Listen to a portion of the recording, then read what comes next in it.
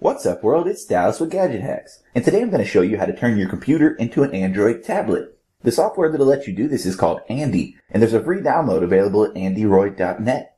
At the moment, a Mac version of this software is not available despite what it claims on the website, but it's due out anytime. So to get started, just head to android.net, then click the download button right in the middle of the screen. And once the installer file is finished downloading, go ahead and run it. You may have to put in an administrator password to install this program depending on your setup. But basically just follow the prompts and let it do its thing. The installation should take about 5 minutes in real time, but when it's done, Andy should start right up. And it's really a complete Android shell for Windows. It even has to boot up and optimize Dalvik cache. There's a button down here at the bottom that'll let you go full screen so the Android experience will be completely immersive. And just like when you boot an Android device for the first time, you'll have to go through the initial setup process.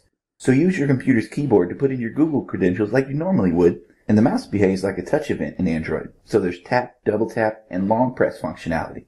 The rest of the setup process is the same, but obviously there's no GPS, so some location-based services won't work properly.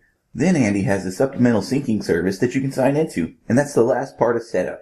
From here, it's just like you're using any Android device. You can install apps, play games, and do whatever you normally do with an Android tablet.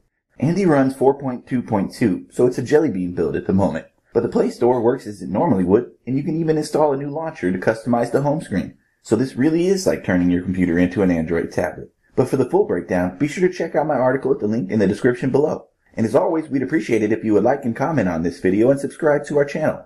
So we'll see you again next time, folks, but until then, happy gadget hacking!